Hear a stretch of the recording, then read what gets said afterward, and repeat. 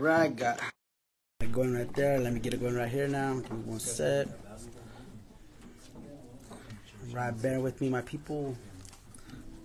Crucify me not. All right. All right.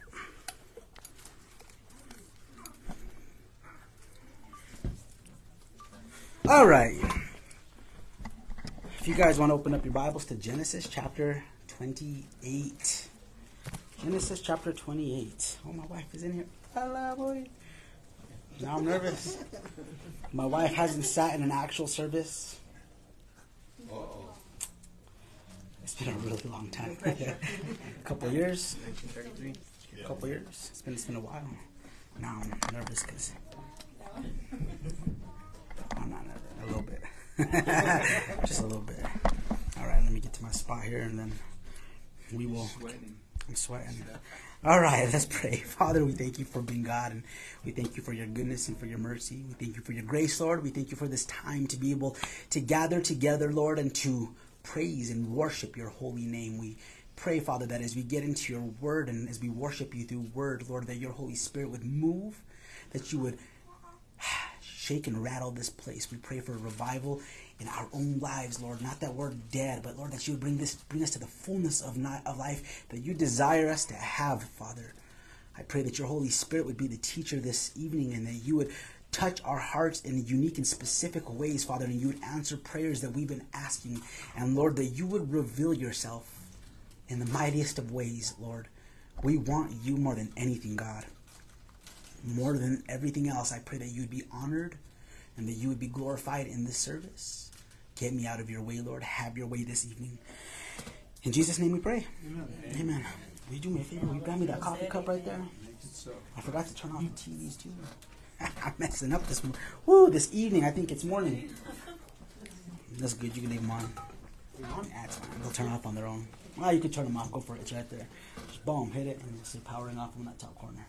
All right, Genesis chapter 28. If we remember back to last week, we left off with Rebecca going to her son, talking him into being deceptive, talking him into going to his dad to deceive him to steal the blessing, which we found very odd because it was the very blessing that God had already promised Jacob.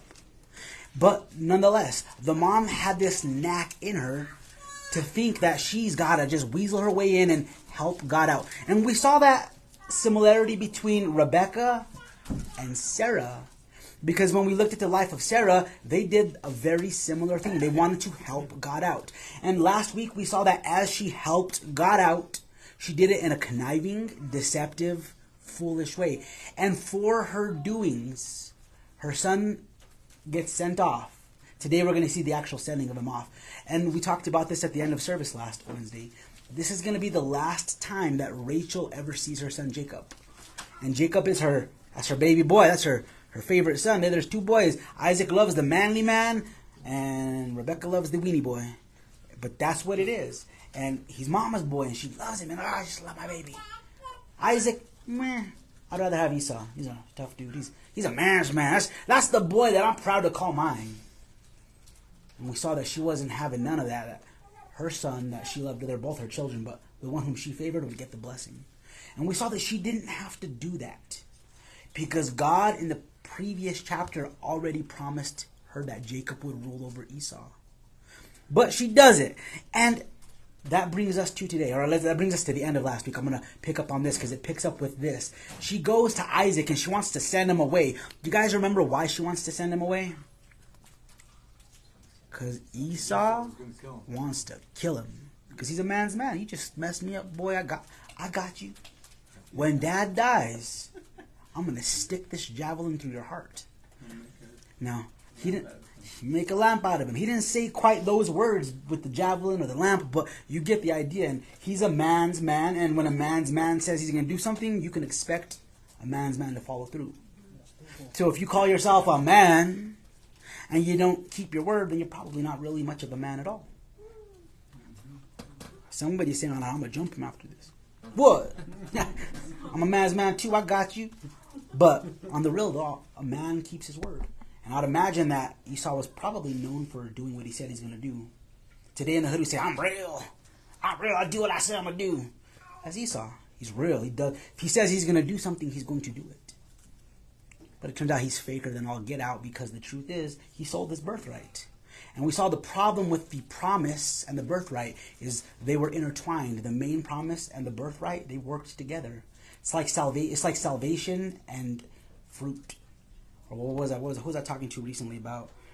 Well, last week, was it Sunday that I said it? I said salvation is dependent on belief, not... Oh, I can't remember what I said. My Sunday... Yes. Repentance doesn't lead to salvation. Salvation breeds repentance. So you repent because you've been saved. You don't repent to be saved. You believe to be saved. You repent because you're saved. The evidence of somebody being saved is they repent because they now realize they've sinned against a holy God. And we went through a number of scriptures that show that this is that same type of concept. The blessing and the birthright. The birthright entailed the blessing. And they are conjoined. They work together. And we saw last week that the blessing that Isaac gave was that he was going to rule over his brothers and so forth. And that's what he was going to give to Esau. Why was that a problem? Because God said that Jacob would rule over the brothers. And Jacob would be the prominent heir of Isaac's established fortune that he amassed. And that Jacob would be the one that takes it all, not Esau. So when he gets deceived, it turns out he ends up doing the will of God. Now, did Rebekah have to connive to get the will of God done? No.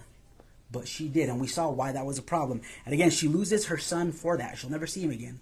This is it. In chapter 28, verse 1, it says, So Isaac called Jacob and blessed him, and charged him and said to him, You shall not take a wife from the daughters of Canaan.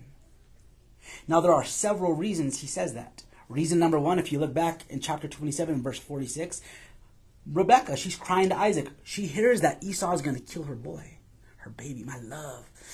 Uh-oh. Your brother wants you dead. I got an idea. She goes to Isaac and says, here at the end of verse 46. Well, I'm just going to read from the beginning. Rebekah said to Isaac, I'm tired of living because of the daughters of Het. If Jacob takes a wife from the daughters of Het, like these from the daughters of the land, what good will my life be? Now I'm being dramatic. I'm dramatizing it because I'd imagine she sounded something like, okay, baby, I agree with you. Like, yeah, we don't want our son marrying these daughters. We saw that Esau had already married several of the daughters of Het, of the daughters of Canaan. And we saw, I believe this is at the end of chapter 26. Let's see. Yep, it says here, verse 34, when Esau was 40 years old, he married Judith, the daughter of Beri, and the Hittite, and Basmat, the daughter of Elon, the Hittite.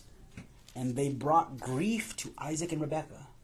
So it was already an issue. So one, she's beseeching her husband for her son, more so because she doesn't want him killed. Go to Haran, get to my brother Laban, because if you don't, your brother's going to kill you, bro. Just go. But there was another reason that was important for Isaac not to allow Jacob to marry one of the daughters of the land of Canaan, of the daughters of the Hittite, of Het. And we talked about it last week. God gave a promise to Abraham. And his promise was that he would flourish his seed. And through him, one would come that would be a blessing to the world, which is the scarlet, line that traces to Jesus. That's going to be the ultimate blessing that comes through that lineage. But in that, God also promised that he would remove the inhabitants of the land. All the people of Canaan, all the Hittites, the Girgashites, the whatever tights, there are all those tights that are in there, those tights, they're tight, but, get them on out. But some people were supposed to laugh, but it's because I couldn't say the actual word without being scorned. Get tight. But that's what they were. They were tights or ites. And God's going to remove all these lights, the ites, the Hittites, the Girgashites, the Ammonites, the Amorites, all these ites. And when he does that, who's it? The Jebus, and they were the Jebusites and Jebus, but the Wokeites, all the ites, the termites, And he's going to remove all these people. And he's going to give that land to the descendants of Abraham, right? And that's his promise. We saw in Genesis 15, God tells Abraham, I want to give it to you now, but I can't. Why? He says, because the iniquity of the Amorite is not yet complete. He says, so you and your descendants, you're going to go away for 400 years. And you're going to be enslaved to a harsh people. and I'm going to bring you out of that nation with a mighty hand. And I'm going to bring you in, and you're going to dispossess these people and take this land that I've given you. And he's going to use Israel to judge these nations. And they're going to remove them. They're supposed to actually wipe them out, obliterate them. And we're going to see later on in life they fail at that. But that was what God told them. So this is the problem. If Jacob, who is of the lineage of promise, interbreeds now with Canaanite women and forms an alliance, because we saw in the last several chapters that marriage in these times was a way of, you get yourself a wife and you get to get busy, you do the manly thing. But you also formed an alliance. And when two nations married their children off, they would now align and they would say, hey, we're family now. We don't fight each other. Now that's a massive problem because God promised to wipe those people out and to give that land to the inhabitants of the line of promise, which is going to be Jacob. But if Jacob marries into that land, God can't remove them and give them the land at the same time because they'd be unified. Those children would then be Jacob's children. So he should not and cannot take a wife from this land. So Isaac was probably thinking more along those lines. Send him that way for that. Yeah, you're right. We can't send him here. The daughters of Het are bad. Go to Haran. Rebecca's real motive is, I just don't want you to die, baby. Go. Nonetheless, God's will is being accomplished. But in 28 verse 1, it says, so Isaac called Jacob and blessed him and charged him and said to him, you shall not take a wife from the daughters of Canaan. Arise, go to Padan Aram to the house of Bethuel, your mother's father, and from there take to yourself a wife from the daughters of Laban, your mother's brother. It says, you shall not take a wife from here, but rather go. Go take a wife from there. Do as your mother has said. Do what she said. It says, good, go. But it says that he blessed him before he charged him to go. And I find that very interesting that he blesses Jacob after Jacob knowingly deceived him. And it appears that Isaac now is in conjunction with God's will. We talked about it last week. It's very likely that Rebekah relayed to Isaac, babe, God, I inquired of God, remember? Yeah. What did he say? Well, he said that there's two nations in me. I don't know what he means. Two nations. What that means, I don't know. But he said the younger will serve the older. And then they have twins. And remember, it says, whoa, they were shocked that they were twins.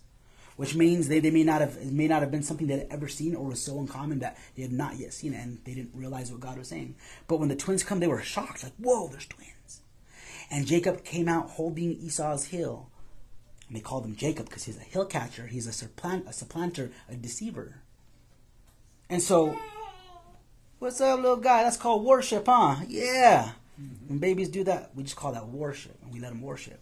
But, so he's called Jacob. And I'm sure Rebecca was on it like, oh my goodness.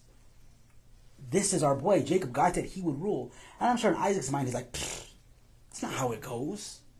Because in their culture, the firstborn got the birthright. That's how it went. If you're born first, you get the birthright if you're male. You get the blessing if you're born first. These are just add-ons that you get for being born first. You get hooked up. That extra measure, that extra weight. Now, could the blessing be passed off to other people? Yes. And when we get to the end of Genesis, we're going to see that when Jacob dishes out his blessings, they're going to split all kinds of weird ways.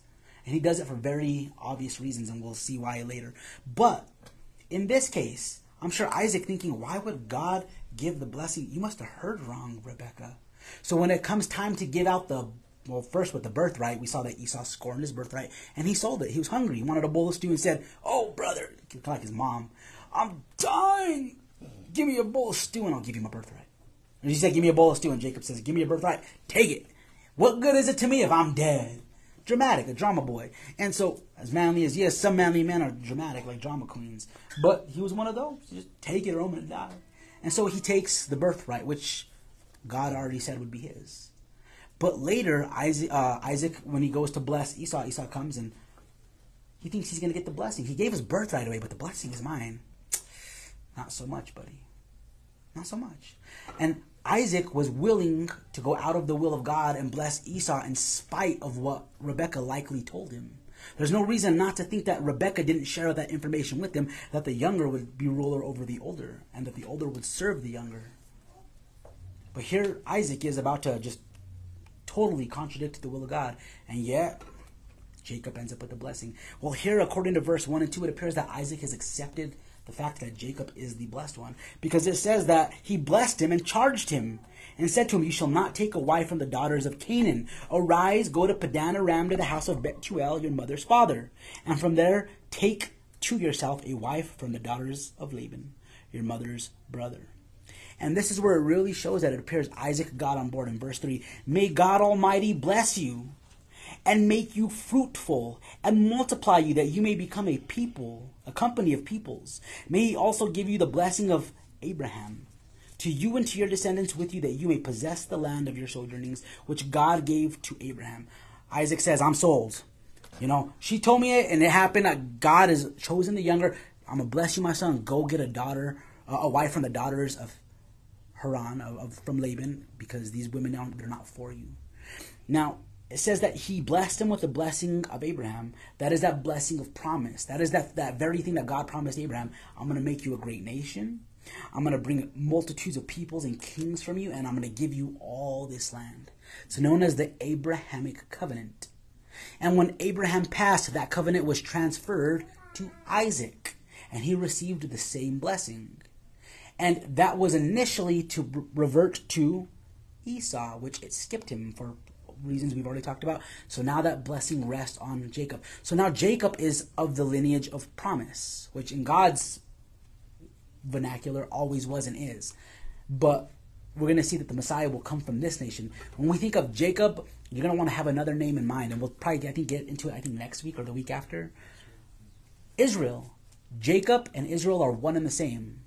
Now, there is a very poetical picture of the two of them.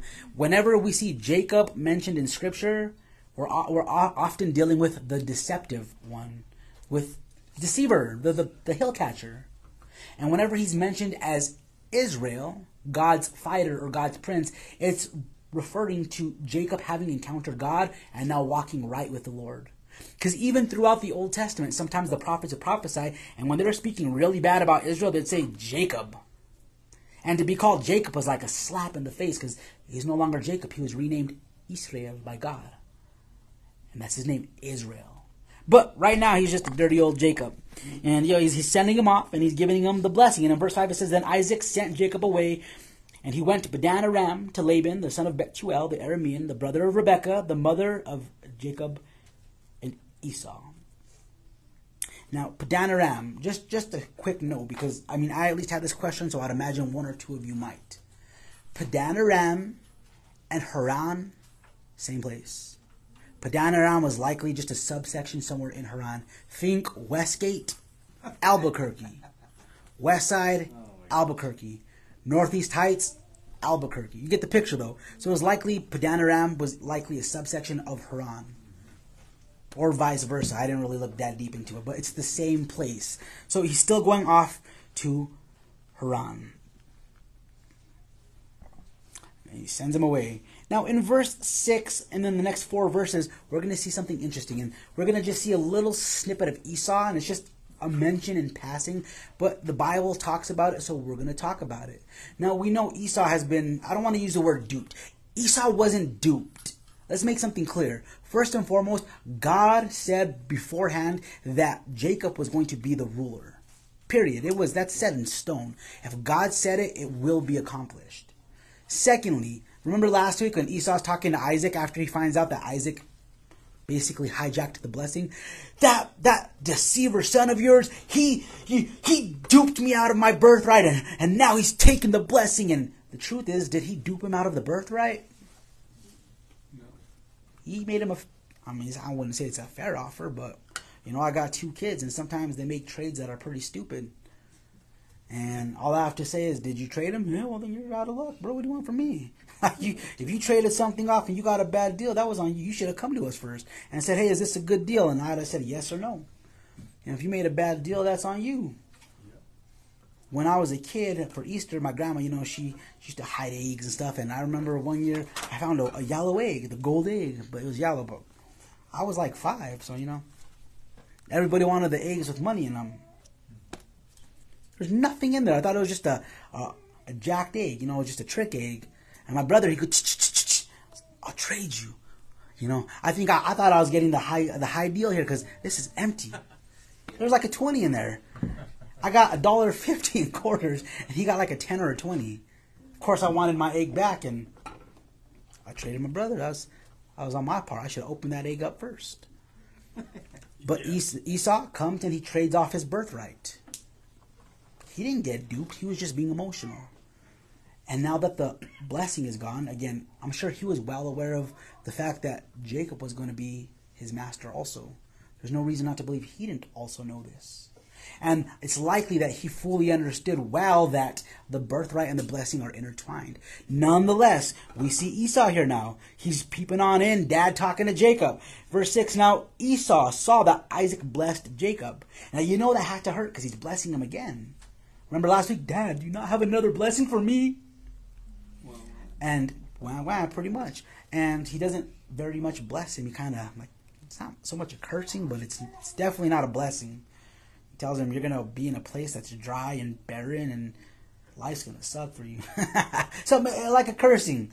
Now here he is blessing Jacob again.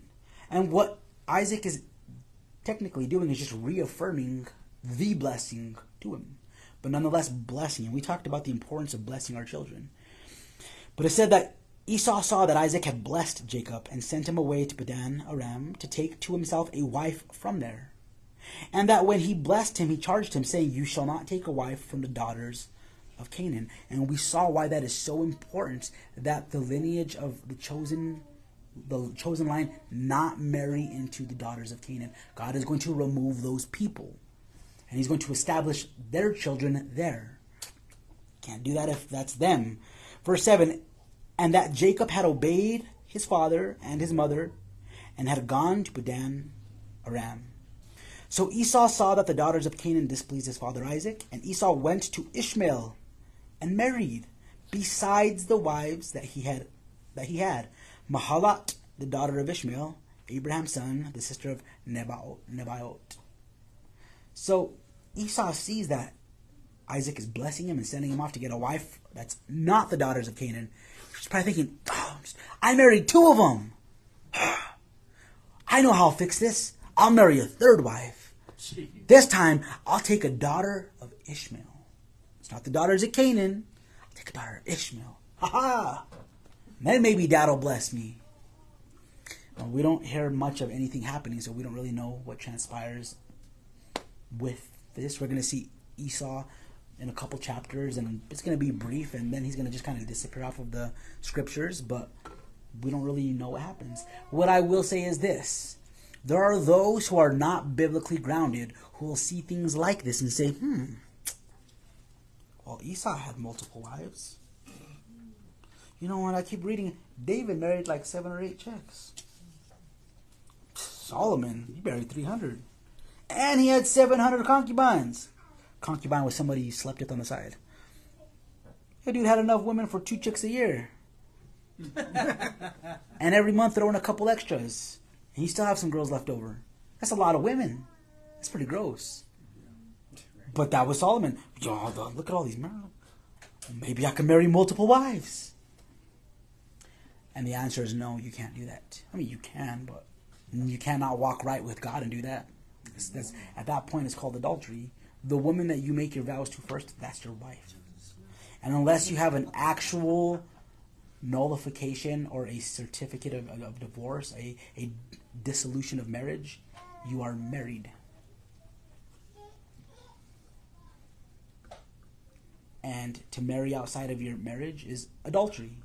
That's what that is. Just because something is recorded in the Word of God does not mean that God is in wholehearted approval of it. And that is a common mistake that people make. What the Bible does for us is the Bible records history. It's a historical document. So if God is truth, we'd expect nothing less from the document of His Word to be truthful. So what the Bible does is it says, hey, this happened. And that's one of the evidences of the validity of the Word of God, is it's not just this fixed little document that caters to our desires, our wants, and our needs and gives us strength and power. It shows the whole flaw of humanity, good and bad, as well as God's redemptive plan and work. So like an example, if you wanted a hero, you don't crucify him. I mean, in our case, he rises again, which is excellent, but Or David, if you want a hero, you don't put him doing something like sleeping with a bunch of wives. If you want to hear like another good one, women, I love you guys, but in Jesus' day, you were considered not good. I'm sorry. That's what it is. Like a woman's testimony was like that of a drug addict.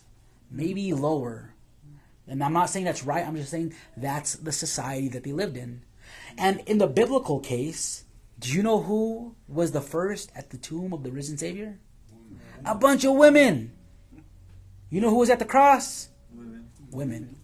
And in a story that you want to be flourishing, you're not going to make that up. You're going to be like, yeah, all the dudes are there. Yeah.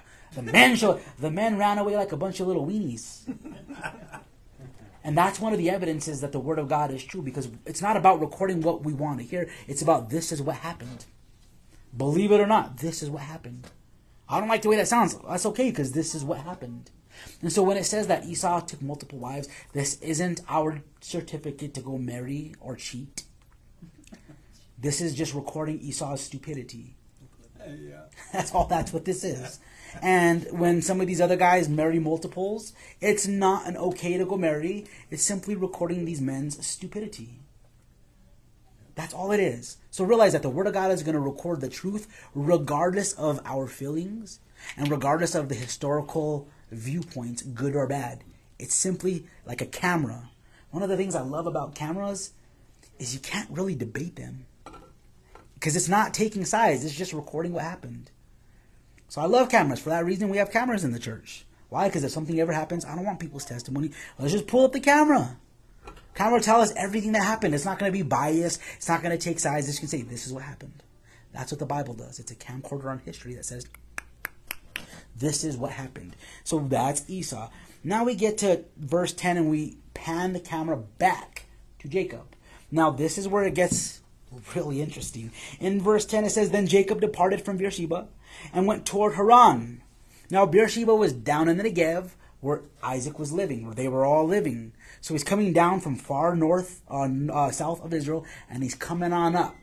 Because Haran is, come on in. Come on in. Because, still David. Because Haran, it's alright, I like the spooky sounds. Wrong month though, wrong month. We're about 4 months away, 4 months past Halloween. But if you're online, his spooky sounds are making noise. But if you go up north, Haran is way up past the King's Highway. Remember, we have Mesopotamia way over here, and all this land here in the east. And this is all that rich culture. And there's that King's Road that comes all the way up to the top of the Mediterranean and then shoots on down to Egypt. And all right here along the Mediterranean coast is Canaan, what will be Israel. Down here on the bottom section is where Isaac is. He's sending his son up because he's going to come up to Haran. But he stops mid-center, what we call Israel today, but Canaan at that time.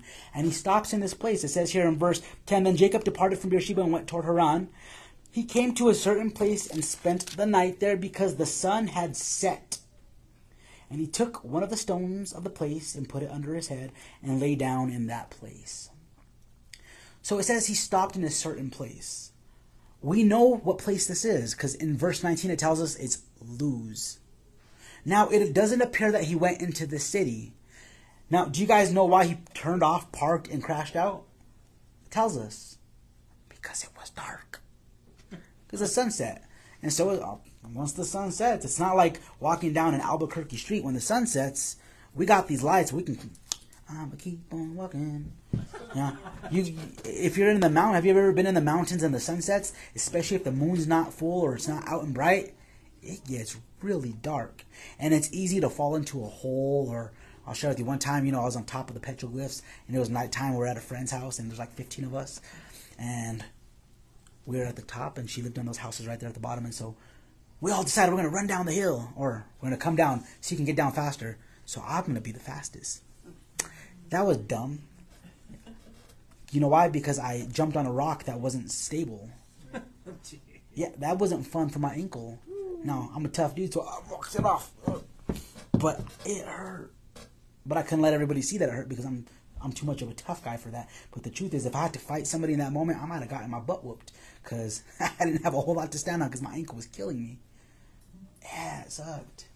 That's what happens when you try to walk, move, or run in the dark. You can't see, or you can't see well. So what you did if you're traveling is the sunset. The goal is always to get to a city, to get within the city gates, because that's going to usually be the safer place. If you don't make it, you got to pull off to the side and just camp out.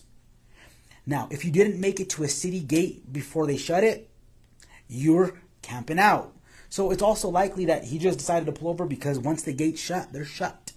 The city didn't reopen their gates till the next morning. So if you don't make it into the city by the time gate closed, well, you're just out.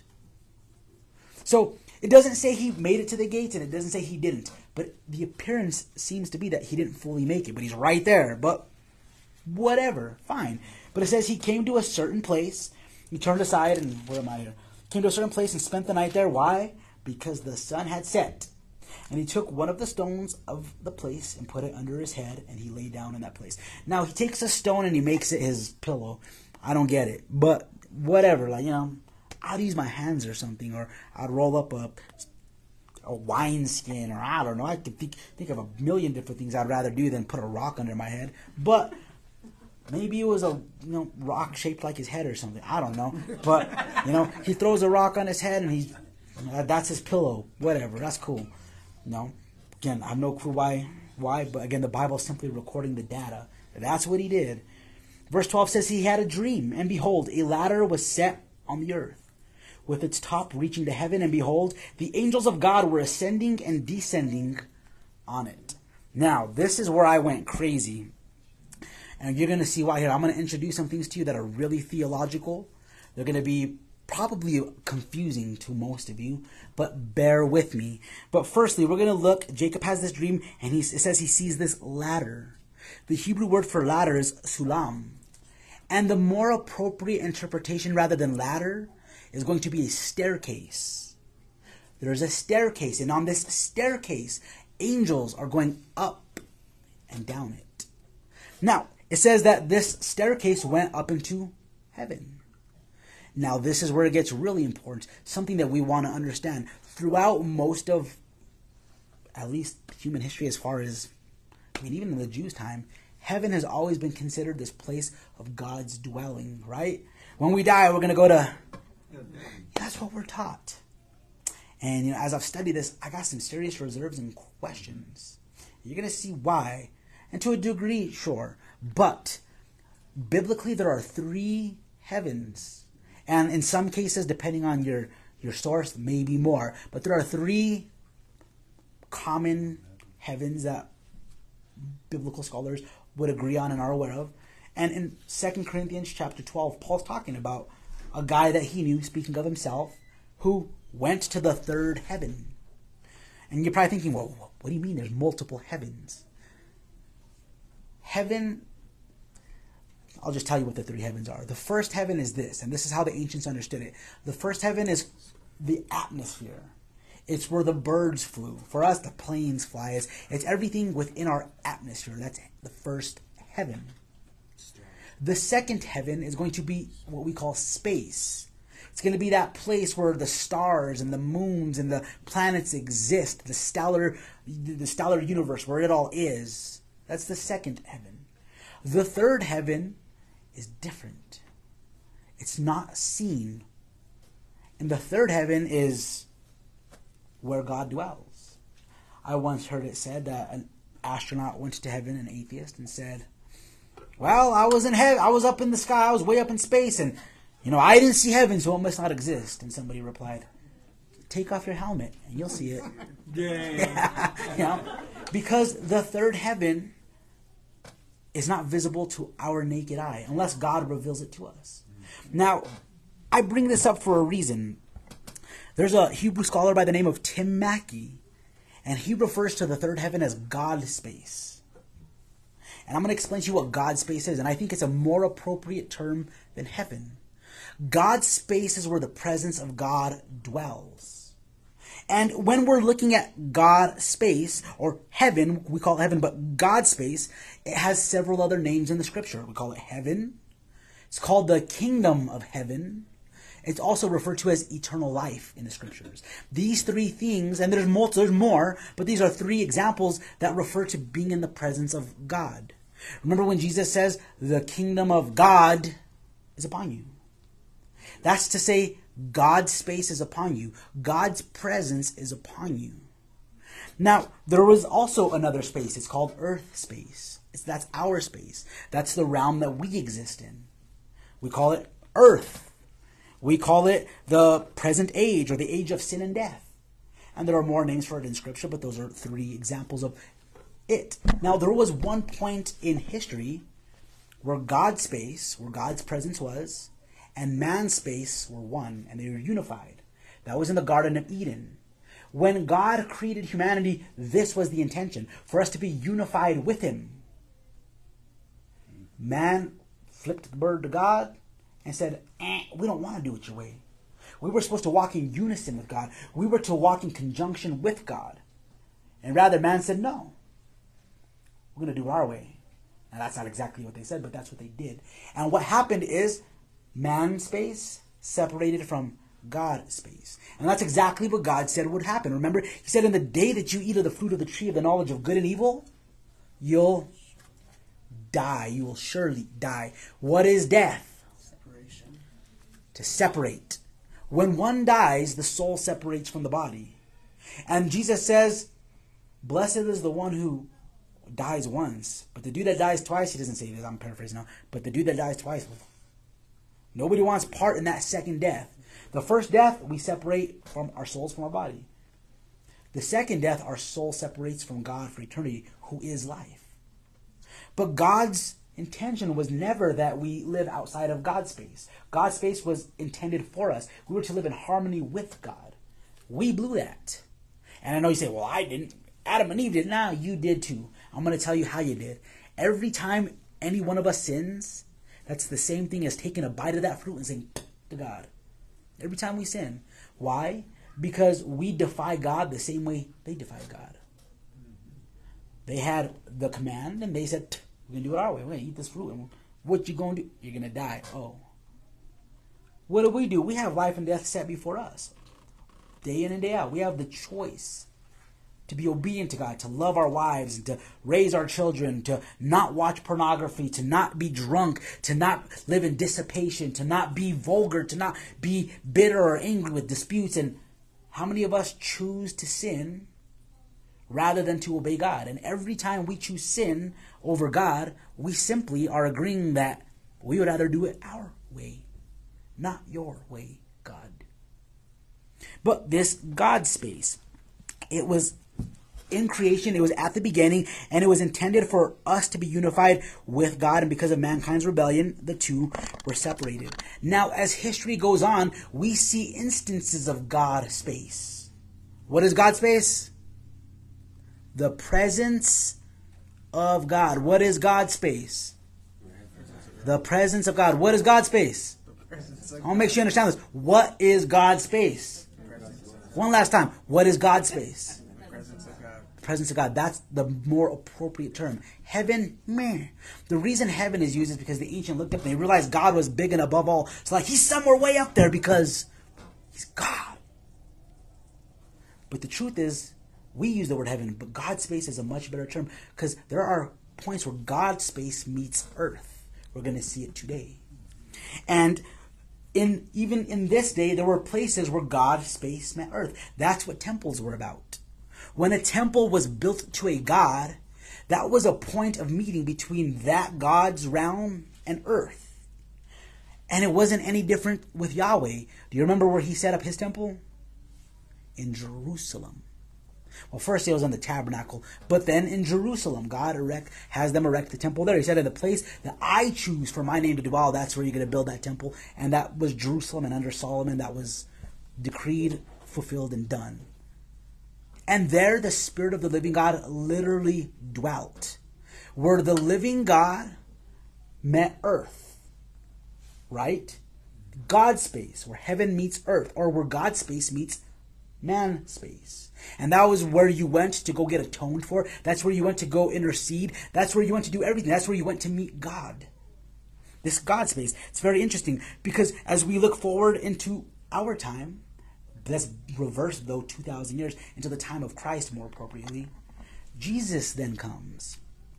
And do you know what Jesus' goal was and continues to be? to restore humanity to God's space. Everything Jesus has done and is continuing to do and will accomplish in the age to come is to reunite mankind or man space to God's space, and that we will one day live again in accordance with the way Eden was intended to live, but in a new way.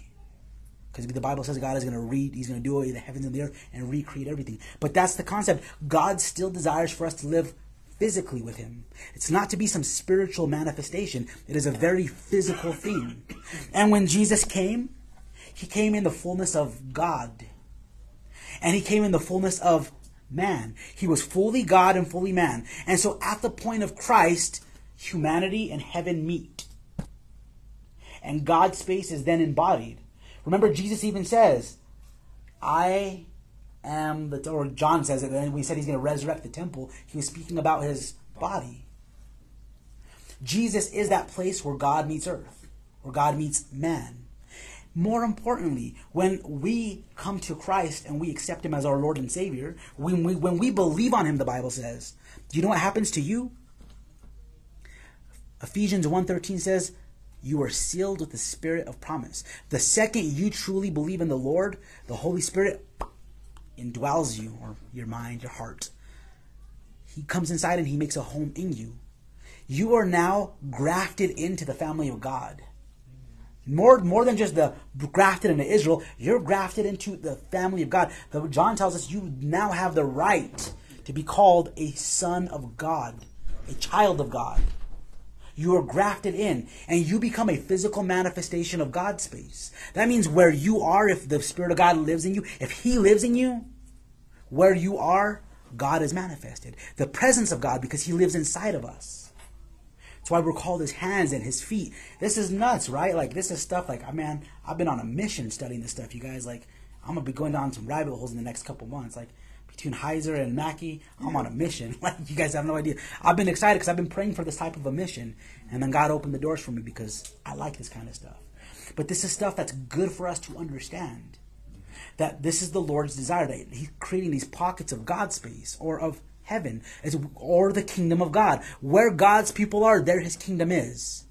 That's to say, where God is, there God's space is. Where God's people are. Where God's people are, there is His presence. Where two or more gathered, He says there He is in the midst. And here's the kicker. If the Spirit of God lives in you, and you're there, how many is that? That's two. He's probably referring to physical people, but the fact is, if He's in you, and you're you, that's two. And if you get more, there He is in the midst. Either way, He's there in the midst if He's in you. But you are a manifestation of God's space. I find that absolutely astounding. And this is God's continued plan, that He's going to reunite man space with God's space, that heaven and earth, so to speak, will unify as one. And that's our hope. That is what's to come. In the book of Revelation, when you get to the end, that's what He's talking about. The reunification of humanity to God. And we're going to live in a similar aspect as they did in the garden, just different. But we're going to be where God is, which is God space. It's where the presence of God is.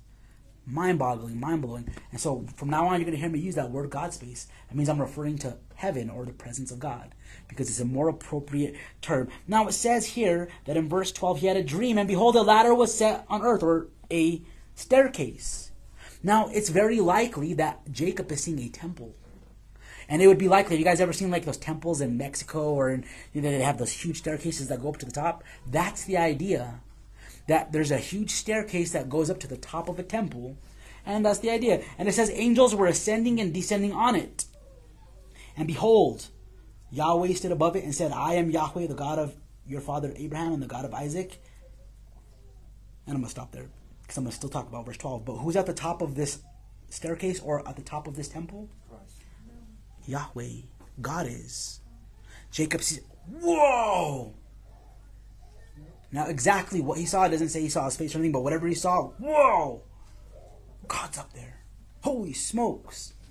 So again, he has this vision, this dream of this temple, and it says angels were ascending and descending. And that's to indicate that there's a connecting point between God's space and man's space. This is a place where God interacts with man.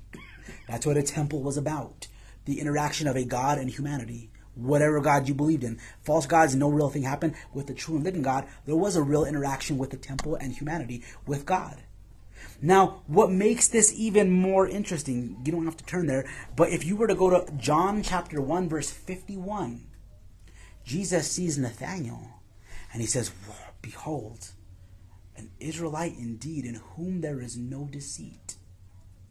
Nathanael goes, how do you know me? You don't know me. He says, I know you. I'm paraphrasing. He says, before you were under the fig tree, or while you were under the fig tree, I saw you. Now for us, that sounds stupid, because it's like, well, anybody could have seen him under a fig tree, except it's obvious that wherever he was, nobody could have seen him, because he was in an isolated place where there's no way anybody could have seen him.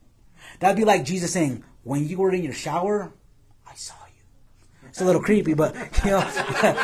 But can you imagine if somebody said that to you, and nobody knew that you were even in a shower, but he saw you and he describes what you were doing? What? Nathanael's mind gets blown, and he goes, my Lord and my God. He's baffled, and he confesses it and says, Lord, you are the one we have been waiting for. And Jesus looks at him and says, are you impressed by that? He says, Nathanael, follow me and you're going to see greater things. He says, you're going to see angels ascending and descending on the Son of Man. Right back to Genesis 28. What does this mean? For the mind of the ancient, they understood this. God's space, the place where heaven and earth meet. So the Son of Man is going to bring God down, so to speak. So essentially, the Son of Man is going to be the meeting place of God. And for us, we understand that because the Son of Man is God. And not only is he God, he's man. But he is the embodiment of God and the embodiment of man. And he both occupies man's space and God's space. Hence the Bible says he's ruler of the heavens and the earth. It's all his. He's the King of kings, Lord of lords. It is all his. All rule, power, dominion, authority, it's his. And there's a lot in there that I've been learning that deals with a lot of spiritual authorities, demonic things. But we'll get to that in another time. But Jesus becomes the embodiment of where God meets earth. So he says, like that temple from Genesis 28, where God met with earth, that's me now. You're going to see the angels ascending and descending upon the Son of Man. That is incredible. You guys, I mean, if that isn't blowing your mind, then we need to study more. Because that should be blowing your mind. Because at Christ, heaven and earth meet. And again, when we put our faith in him, we become little embodiments of God's space, because God's Spirit now dwells in you. His presence is in you. That is incredible to think. That is actually baffling to think. That we are... I'm not going to get into that because I want to finish. I got about 12 minutes, and the goal is to finish tonight. But it says in verse 13, and behold, Yahweh stood above it and said, I am Yahweh, the God of your father Abraham, and the God of Isaac. The land on which you lie, I will give it to you and to your descendants. And God meets him at this very intimate place and says, behold, I am the God of your father Abraham. Now there is no doubt Isaac is so aware of what happened, because there's no doubt Isaac has relayed everything to Jacob and probably Esau, everything that God spoke to Abraham. I'm sure Abraham gave it all to Isaac and said, son, let me tell you all that God did. Do. Passed it on down. Isaac takes everything, passes it on down to his son, and now here God is. He's getting it firsthand. Whoa, Dad told me about all of this. You're the God of my father Abraham and my father Isaac, and now you're calling me? I wonder if Jacob was shocked that he was being called. What was Jacob? He was a deceiver. We'd call him today, he's a sinner. And God is meeting him where he is and revealing himself to him in a very intimate and incredible and unique way. And I would imagine Jacob is just dismayed, and we're going to see he was terrified. I want to share with you the typical reaction of somebody who interacts with a God like this. It's never this, it's always this terrifying tremble. We talked about it, I think, Sunday. Remember I told you guys about that lady who was a prophet, and how the prophet said she saw the face of Jesus. And I said, maybe. And then she said, I saw the face of our Father. And I said, you're a liar. You're a straight liar. Oh yeah, me and the Father playing. He's so kind. And I'm like, bro, if you saw the Father's face, you would die. Yeah. Even in a vision, Nobody sees Jesus said, no one has seen the Father but me. And I give to you everything he's given to me. I would say entertaining. I'll go that far. I told her straight up. I told her, you really want to play prophet? You want to play prophet? Because the Bible says that if you're a false prophet, to drag you out the city and stone you. You still want to be a prophet? She was real quiet. And I said, okay, we won't kill you, but I just want you to know, that's the biblical... I told her, though, that's the biblical mandate. Realize, if you're watching online, don't be stoning false prophets. Just pray for them. Yeah. But that is the biblical mandate. Realize that. Now, don't stone them, please. Just pray for them and love them, and maybe God will, pray for their salvation and pray for their humility, and that God will humble them. But we're going to see that Jacob is terrified after what he has experienced, because that's the typical reaction of somebody who's experienced God. As a matter of fact, can we all remember when we came to Christ? It often comes with fear, trembling, and tears of what we were, depending on your experience. But some people come to Christ and they're super joyful, but most people are broken.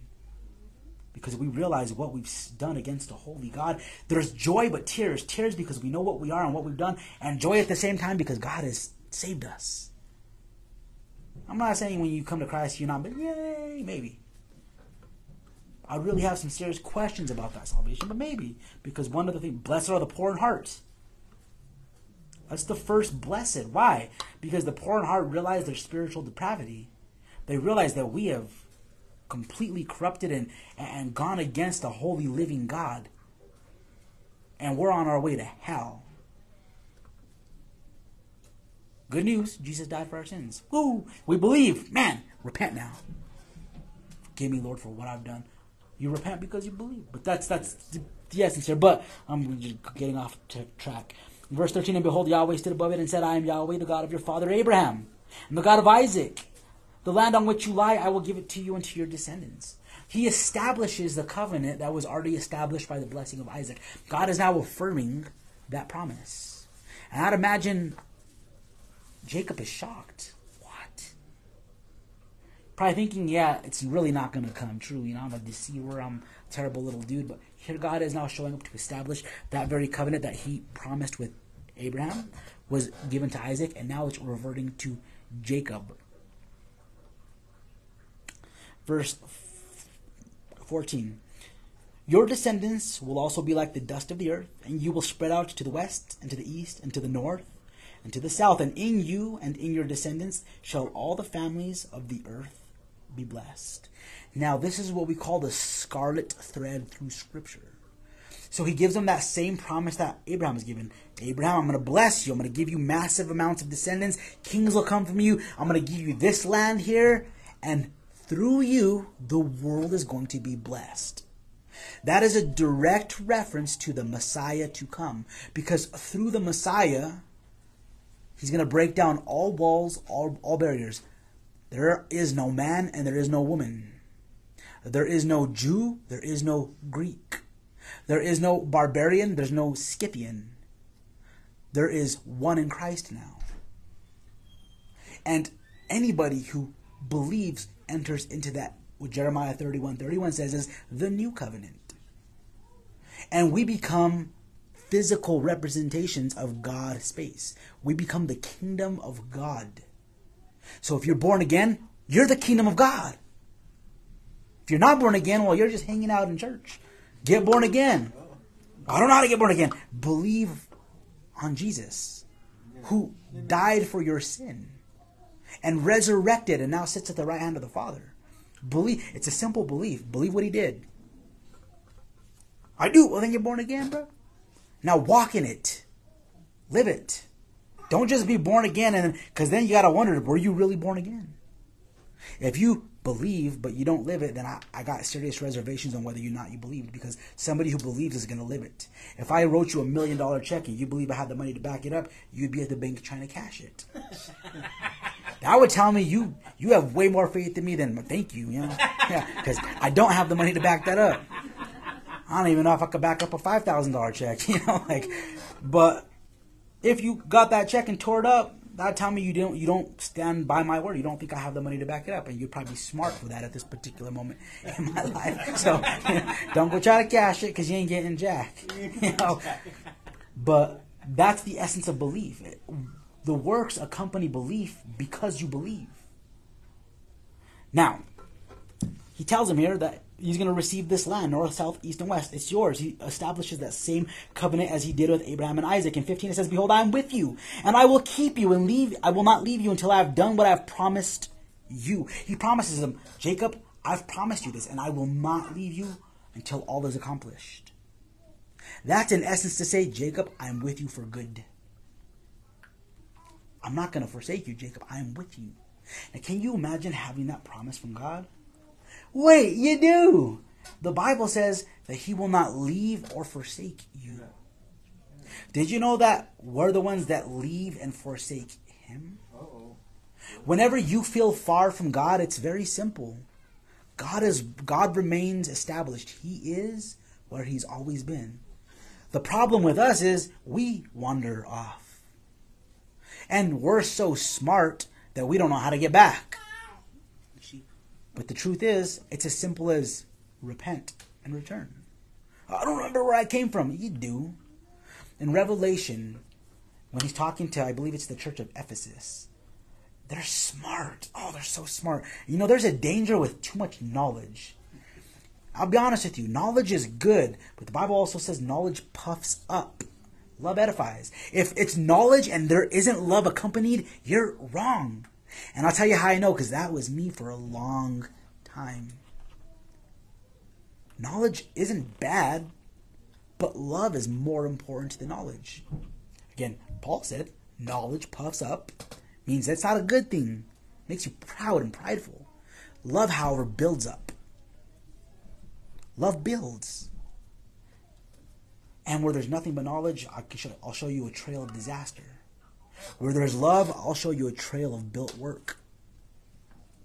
And if you got them both, all the better. Like, we don't want to be stupid in Christ, by all means. We want to be smart. God has given us his word to know him and to use in his example and to use as strength and to use in our daily lives. And we want to be wise and smart. But we don't want to ever put love beneath knowledge. Don't know why I'm talking about knowledge, but it has to do with something I said here a moment ago, but I don't remember what it was. Oh, he is with him. When we walk away from God, the truth is, getting back is simple. And in Revelation, he's talking to Ephesus. And he says, you guys are smart. You guys do everything good and right. And he says, but I have this one thing against you. You've left your first love. Not lost, left. So he tells them how to get back. He says, repent, return, redo. Repent from where you have fallen. Return and do the deeds you did at first. So if you have walked away from God and you're struggling, this is what you do. Repent from where you have fallen. Return and do the deeds you did when you were walking strong with God. And grow from there. It's simple. We just make it complicated. But here God tells him, I'll never leave you. Not until everything's accomplished. That's to say, I'll never leave you or forsake you. It's that same biblical concept. Verse 16, then Jacob awoke from his sleep and said, surely Yahweh is in this place, and I did not know it. He was afraid and said, how awesome is this place? This is none other than the house of God, and this is the gate of heaven. He woke up shocked and afraid. He says, whoa. This is the house of God, and he names it that. Bet-El. We say Bethel, but it doesn't exist in Hebrew. I don't know why I know why we stick in there, because in Hebrew the H goes, so we see B-E-T-H. Bet-El means house of God. Bethel is just the white boy way of saying it. It's the anglicized, yeah. Hebrew's Betel. Bet-Lehem. Bet means house. Lehem means bread. Or we say Bethlehem. And if you ever hear me doing a genealogy and we come to Kiriath Jearim, I'll say Kiriat Yarim. Because the J doesn't exist in Hebrew either. It's a Y. And I can't stand the way Kiriath Jearim sounds. It sounds stupid. But the proper pronunciation is Kiriat. Kiriat Yarim. So it's not Beth-El, it's Bet-El. And that's what he names this place, the house of God. And in verse 17 it says, This is none other than the house of God, and this is the gate of heaven. That's to say, this is God's space. This is where heaven meets earth. This is where God interacts with man. It's right here. Now, they didn't fully understand the omniscience of God. They believed that you met with God at a temple. There was a gate or some temple that was erected where you would go and you'd meet with your God, or even in this case, the living God. This is the gate of heaven. This is where God is. We understand that God transcends this. That God is everywhere always. We understand that God's space is wherever God is, which is, He can be anywhere He wants. Now the manifestation of His presence, again, is His people. And so the gate of heaven, or God's space, or the kingdom of God is where you are. And I can't stress that enough. And I can't tell you how much I love saying that. I'm going to keep saying that because I just love it. And I'm going to keep reiterating it because the more you hear it, the more it's going to stick. But the gate of heaven is now where you are. Can you imagine that you can be the manifestation of God to somebody tomorrow? I'll show you how it works. You go and pray for somebody, and they may say something like, man, I've been begging God to show me that. And He used you. Now, we don't get the credit. God gets the credit because He lives in us, uses us. When I'm up here teaching, if God uses me, God gets the credit. Because it's Him using me. We don't ever want to worship the temple. Temple is just a temple. But the God of the temple, He's worth worshiping. Now, yes, verse 18 says, so Jacob rose early in the morning and took the stone that he had put under his head and set it up as a pillar and poured oil on its top. He takes that stone, it says, he erects it and he pours oil on it. Now this stone acts as several things. It acts as an altar. He pours out his oil, which is a type of offering, and he's offering it to God. The oil. Now, there's no sacrificial system, so there's not a prescribed way to offer or worship. This is just a common thing that you would do in that day. He offers oil, which was something of value. He's giving God a sacrifice, an offering. This pillar also stands as a memorial. The house of God. He poured oil on it, and he called the name of that place Bet-El. However, previously, the name of that city had been Luz. Verse 20, then Jacob made a vow, saying, if God will be with me, if God will be with me and will keep me on this journey that I take and will give me food to eat and garments to wear, and I return to my father's house in safety, then Yahweh will be my God. Jacob makes a vow. Now, at first, the vow seems kind of petty. Like, God just showed up to you and you're going to make a vow that if God... But realize what Jacob is doing. He's agreeing with God. Lord, you said you would do this. I'm going to believe you. And if you keep your word, you'll be my God.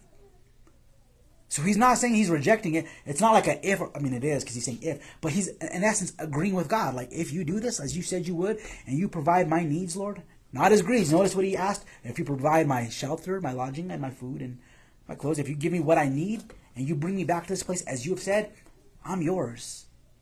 You said you'd do it, Lord. And I'm yours. In essence, he's agreeing with God. Now, you could look at it in a negative connotation and be like, he should just believe. I'm here to tell you sometimes when God talks, sometimes it's hard to believe. When God called us to go to Santa Fe, I was like, oh, Santa Fe? What do you want with me up there? A bunch of dirty Santa Feans. Dang. There's a real tension between Albuquerque and Santa Fe. I'm just going to let you know, they don't like us and we don't like them for the most part. I love you guys though. But it's just what it is. And it's not the people. It's just the idea of we think we're better than them and they think they're better than us. Does anybody in here disagree? No. I know you don't because it's the truth. It's the same. And it's the same with every other city. When somebody... Is it the same way in jail? Yeah, if you're in Santa Fe, we're from Las Lunas. You know, Espanol is even worse. So a la mori. Yeah, that's the hood of New Mexico. You know, Espanol, that's like the Westgate of Albuquerque. But that's like the war zone even. You know, but my point is though. I don't even remember what my point was. There was a point somewhere in there. I don't remember what that point was, but it was in there. But this pillar that he builds, he in essence calls on God and says, if you bring me back to this place, Lord, I am yours. He's agreeing with him that I trust you. Oh, like I was saying, sometimes it's not easy to trust God. When God called us to Santa Fe, it didn't make sense. So we went. God did an incredible work in me. And then the church did good, and then it did bad, and then it did good, and then it did bad, then it did good, then it did bad. Then it got shut down because it was time to shut it down, and we came back. All broken, tail between the legs, defeated is how I felt. Yeah. And then God used circumstances to start a church here. And then boom, now here are all you people. And tonight, there's more people in this service, and we were missing a bunch of people still, but there are more people in this service than our biggest day in Santa Fe. And so I see what God is doing here, and it's incredible to watch hungry people show up for the Word of God. Was it hard to trust Him? Yes. Did it make sense? No. So I understand where Jacob's coming from. Lord, do what you said, and I'm yours. This is his first personal interaction with God. It's not like he's a mature believer. It's his first encounter with God. But he says in verse 22, this stone which I have set up as a pillar will be God's house. And of all that you give me, I will surely give a tenth to you. So he makes this vow, says, Lord, you promised to bless, do it, and so forth. And you're going to bring me back, do it, and I'm yours. And I'll tell you what, bring me back, I'll give you a tenth of all that you give me. We call that a tithe. That's where the word tithe comes from, a tenth. Now, something I want you guys to understand about the tithe. In Christianity, no tithe is commanded. Whoa, whoa, whoa, whoa! Malachi! No, it's not for you. That was to the Jews. And when Malachi prophesied that, it was to the nation of Israel, because they had a system set up where tithes were to be offered. And they were neglecting the tithe, and God sent his prophet to rebuke the nation and say, hey, you're robbing yourself. I've commanded this. And I said, if you do it, I'll open up the storefronts of the store windows of heaven. I'll pour out blessings on you that you can't contain. Now, I know we try to make that about us, but the truth is, that's not for us. However, there is a principle that lies in there. The church should be a giving body.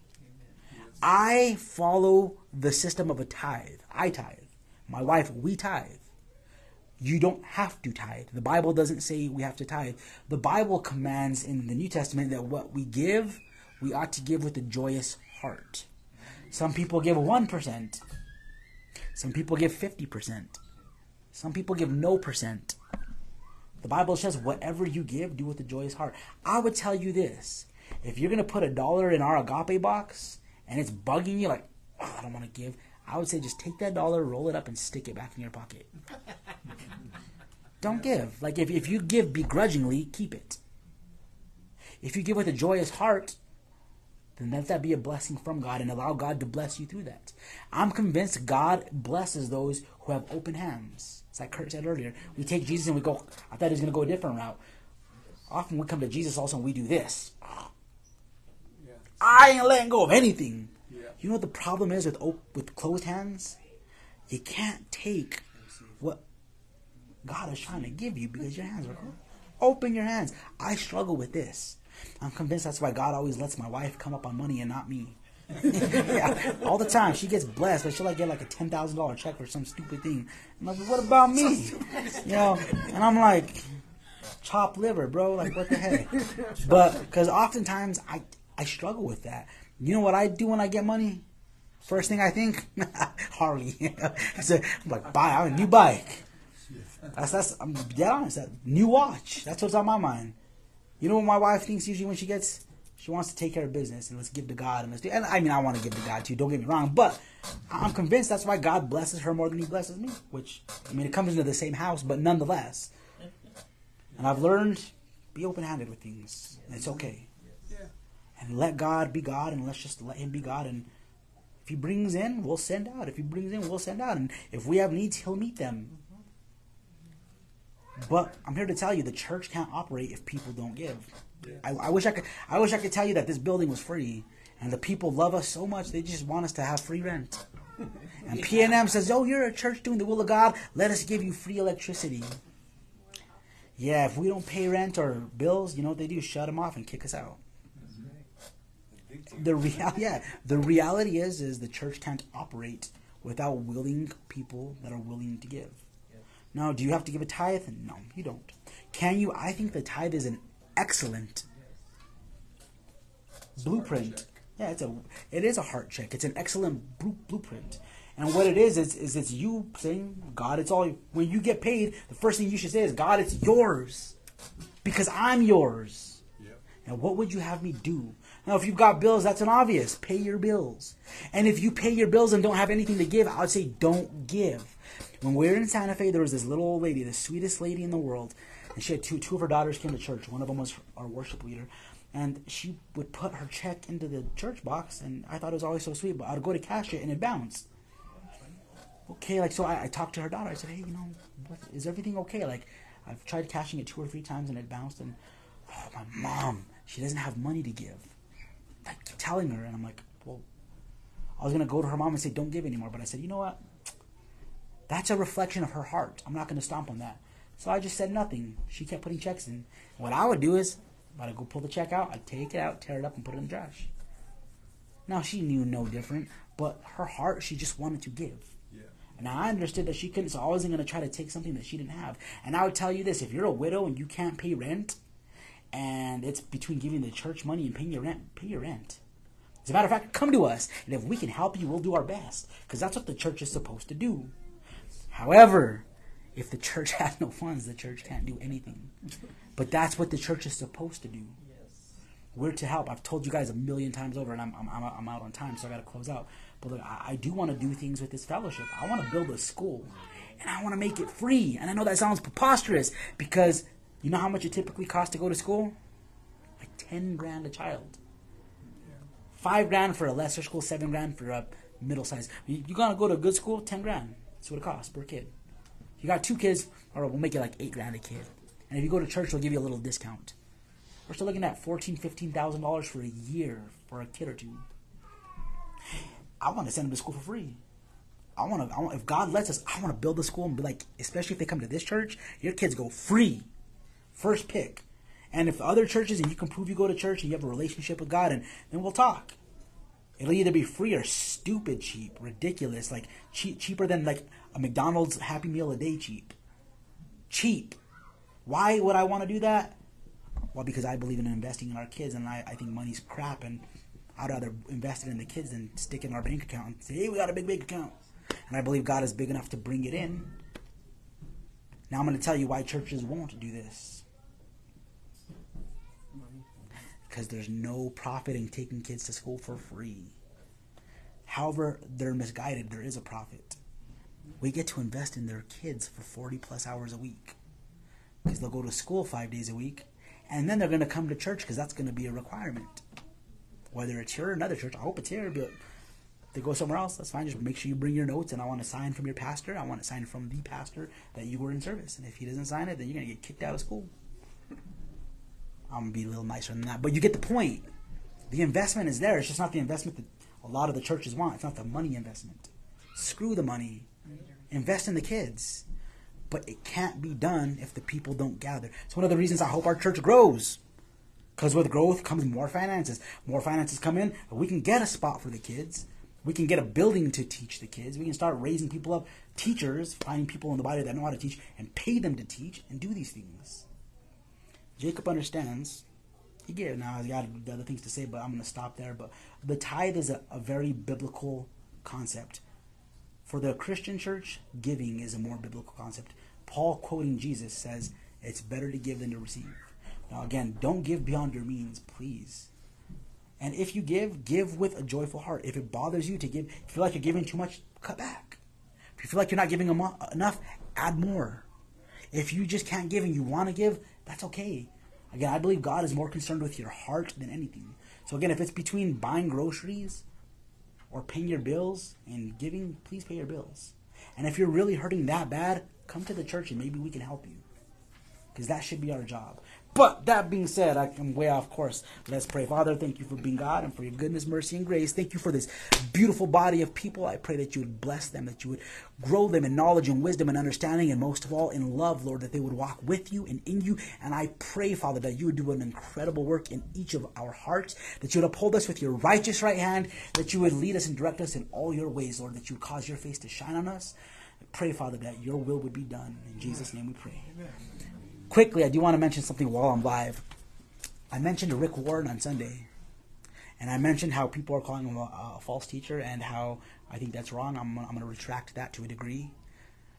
So this is why. Turns out that when Rick Warren left Saddleback, he ordained like 3 female pastors.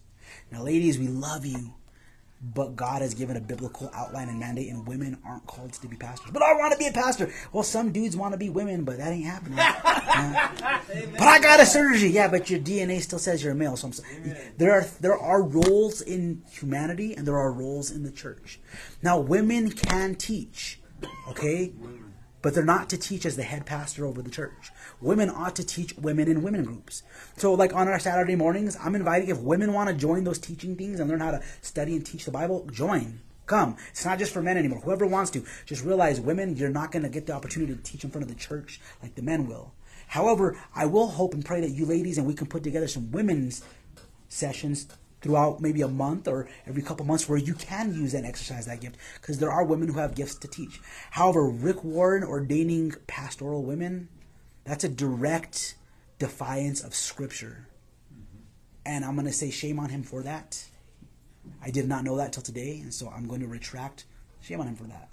And Rick Warren, if you ever see this, I'm sorry, but shame on you, bro. Like, you repent. Like, I'm sorry. Like, I'm not going to say you're not a believer. I believe he's a believer. I believe he believes in the Lord. He's in a place where he's wrong.